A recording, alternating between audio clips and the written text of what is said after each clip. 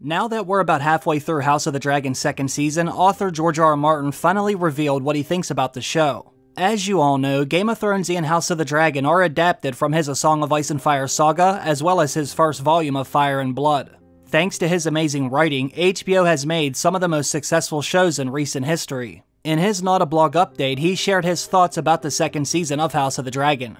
Although they are adapting most of Fire and Blood, the show's writers are adding a lot of their own variations to the story. They're essentially making their own version of the Dance of the Dragons. I want to go over what he said because I know I'm not the only one who wanted to know how he feels about the new season. He said, "Back in November, I was able to stop by the House of the Dragon sets. They were spectacular. I have visited real castles that did not look half as imposing as the Red Keep and Dragonstone did. I could have easily gotten lost, just like Blood and Cheese did.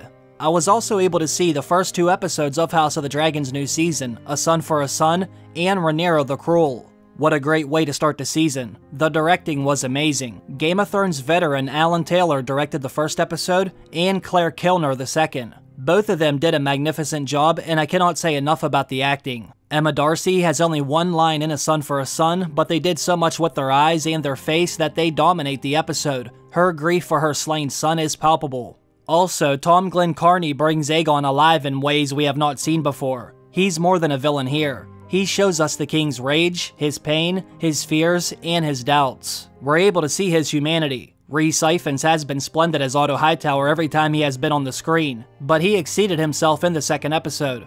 His scene with Aegon and Sir Criston Cole after the Ratcatchers are hanged just crackles with wit, tension, and drama. It was a performance that cries out for awards attention. Matt Smith, Olivia Cooke, Fabian Frankel, Eve Best, and the other regulars were wonderful as well. The Cargill brothers were amazing also, and their climactic sword fight is right up there with the Mountain and the Red Viper of Dorne and Brienne's fight with Jaime Lannister. And Fia Sabin gave a wrenching, heartbreaking performance as Helaena Targaryen, Aegon's doomed, haunted queen and mother to his children. Sabin is especially noteworthy. Very little of what she brings to the part was actually in my source material. Last season, House of the Dragon essentially recreated Viserys, giving him a much different backstory and far more depth than the jolly party-loving king I created for Fire and Blood. He should have won an Emmy. I think all of us fans agree with that also. What he did in the 8th episode alone should have won him an award. Now, he goes on to say House of the Dragon's writers have done the same thing here with Helaena. In the Fire and Blood novel, she is a happy young woman, cheerful and kindly, adored by the small folk. A dragon rider since a young age, Helena's greatest joy in life is to take to the skies on the back of her dragon Dreamfire. None of the strangeness she displays in the show was in evidence in Fire and Blood, nor is her gift for prophecy. Those ideas were born in the writer's room, but once I met the show's version of Helaena, I could hardly take issue. Fia Sabin's Helaena is a richer and more fascinating character than the one I created in Fire and Blood, and in the second episode, you can scarcely take your eyes off her. I know I certainly agree with this as well. Helena's ability to see events from the future make her a far more fascinating character. He goes on to say the show added a brand new character as well, the dog. I am not usually a fan of writers adding characters to the source material when adapting a story. Especially not when the source material is mine. I was ready to hate Cheese, but I hated him even more when he kicked the dog. And later, when the dog stays at his feet gazing up, that damn near broke my heart. Such a little thing, such a little dog, but he added so much. The few short moments he was on the screen gave the Ratcatcher so much more humanity. As you all know, us as humans are such complex creatures. The silent presence of that dog reminded us that even the worst of men, the vile and the venal, can love and be loved back. I wish I thought of that dog. I didn't, but someone else did, and I'm glad of that. Once again, I think it's safe to say every fan agrees. The scene with the dog reminded me of moments I've seen in real life where a dog will lay over the grave of their owner. It's one of the saddest things you'll see. Even after death, they don't want to leave their side.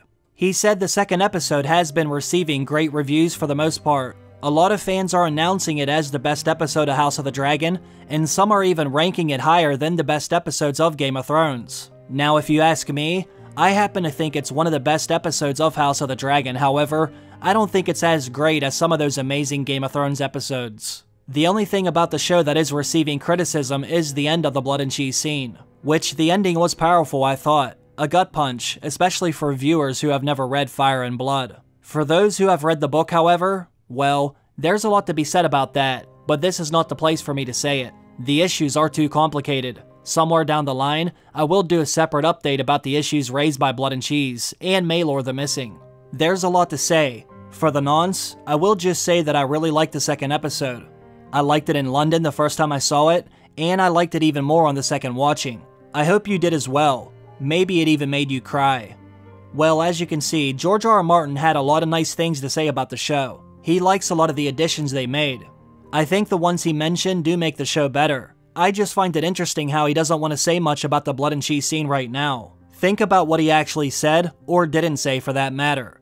Although he basically did say the scene was effective, it sounds like he doesn't love it as much as the version written in Fire and Blood. It seems like he doesn't want to say anything negative about the show right now, while it's still airing new episodes. He said somewhere down the line he will make another update about the issues raised by Blood and Cheese. Also notice how he said Maylor the Missing. I'm sure he doesn't like the fact that they left him out of that scene. Some of you might even remember what he said about Game of Thrones whenever Dan and Dave left someone out of the show. He would always mention the butterfly effect, and how leaving someone out of one scene might greatly affect other scenes down the road.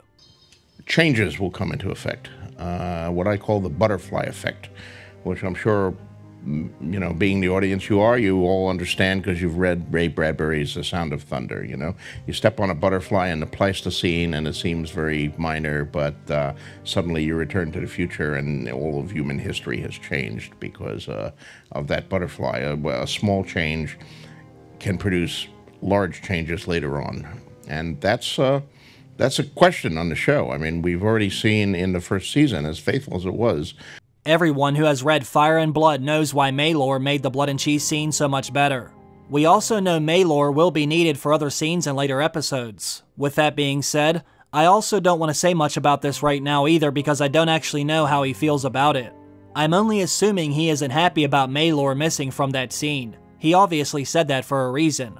I hope he does give another update about that one day. I also hope he lets us know what he thinks about the other episodes. I'm sure they're not done with adding or subtracting characters from the show. Let me know what you think about his update down below. How many of you agree with what he said about Helena and the dog? Also, let me know what issues you think he has with the Blood and Cheese scene. Leave it all down below. As always, I want to thank all of you for watching another video.